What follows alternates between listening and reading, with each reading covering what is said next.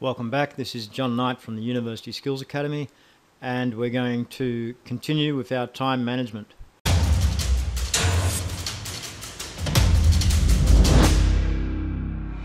So today's chat is about exactly how much time we have and how we spend that time.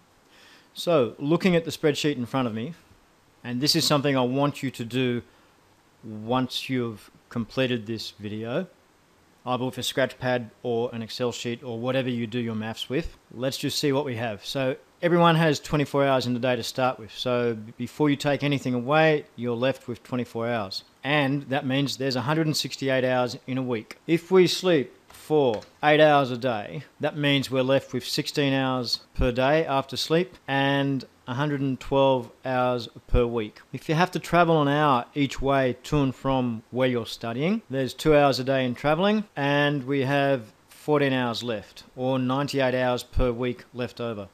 If you spend 20 minutes at each meal, 3 meals a day, then you're losing an hour a day to eating. You're down to 13 hours a day, or 91 hours per week. Hygiene, stuff like showering, washing your clothes, ironing your clothes, doing a bit of housework, whatever.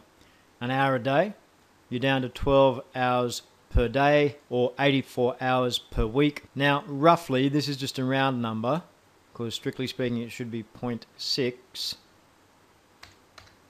but it's just a bit awkward to talk about. If you do half an hour of exercise per day, you're then down to 11.5 hours a day, or 80.5 hours per week.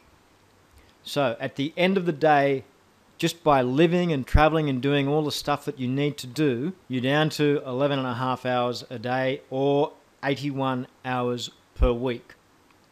Introduce something like a full-time job or full-time study at 8 hours a day. You are now left with 3.5 hours per day to anything else above and beyond life in general, because life costs us 11.5 hours a day. Study or a job, and let's face it, they're the same thing, because you've got to treat your study like a full-time job. You're left with 3.5 hours to do other things, or 25 hours a week. Now, 3.5 hours mightn't sound much, but 25 hours a week is quite a bit. So in summary, life consumes 12.5 hours a day, or 88 hours per week. Study consumes 8 hours a day, or if you're working, this is if you're working a 7-day week, 56 hours a week. Time left after life and study is 3.5 hours a day, or 24.5 hours a week. Right. That's actually quite a bit of time if you've got more than a whole day. Now, what does this work when we are actually applying this to a genuine study scenario? So say you want to work 5 days a week. It seems reasonable. 8 hours a day, 40 hours a week. Life costs you 88 hours. Life and study cost you, therefore, 128 hours. You're left with 40 hours per week, or 5.7 hours per day. Now, that's quite a bit. 40 hours a week, admittedly, the bulk of that would be Saturday, Sunday. There's still quite a bit of time there. You can do a lot in 40 hours. If you're really going to push hard and work 7 days a week, though I wouldn't recommend it, your study is going to cost you 56 hours. Right? Life is still going to cost you 88 hours per week. So life and study costs you 144 hours a week. You're left with 25 hours a week. That's 3.5 hours a day. Again, there's still a lot you can do with that. Yeah, a tidy marathon runner can knock out a marathon there in 3.5 hours.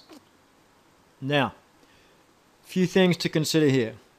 A lot of institutions nowadays say that full-time study should be 10 hours per subject. Full-time study requires about 4 subjects, so that's 40 hours a week. So 10 hours per subject, 4 subjects, studies 40 hours. Okay, it all matches up with what we're looking at here. Right, so you're left with a little bit over, about 6 hours a day, or 41 hours a week. Now, another way to look at it is if you Let's just explain the 10 hours. If you have 4 hours contact time per week in a class, and you're applying the 10-hour rule, it means outside of class, you are expected to spend another 6 quality hours in that subject. So that will include things like preparing for lectures, reviewing lectures, writing up your lecture notes, answering tutorial questions, prepping for assignments, answering assignment stuff. Those sorts of things will be consumed by those 6 hours. All right, there's another way to look at it. Some places say that rather than 10 hours per week per subject, that for every hour of contact, you need to be doing an extra 3 hours non-contact work. So if you have 4 hours per subject and 4 subjects, in total you're looking at 64 hours a week. So if life costs 88 hours and you're working in your study for 64 hours, that's 152 hours a week already spent. It leaves you 2 hours a day. That's a reasonable amount. That's a reasonable amount. In fact, I dare say, because those numbers don't add up, so just under 2.5 hours. That's why you get your 17 hours. Back in ancient times when I was having my first attempt at university, and I had to write my lecture notes on a wet clay tablet and a sharpened stick, they were advising us, that's the academic powers of B, that we should be doing 4 hours for every hour of contact, and we had in excess of 16 hours contact. So in round figures, right, say we had 16 hours only, that's an 80-hour week, including class time. If life was costing 88 hours, in fact it didn't, because we were stationed in a place where you could walk to work. It wasn't an hour's commute, so there was an hour and 40 per day saved. On these numbers, we were spending 160 hours a week, leaving us 0.07 a day, a half an hour a week. I would suggest to you that that is not sustainable. From here, what I would like you to do is to go through this exercise and write it out yourself. Let me just give you one other thing. Given that this is almost unsustainable, what if I just did the bad thing and took away 1 hour's worth of sleep a day? Well, all of a sudden, I've got a working day left over at the end of my week, haven't I?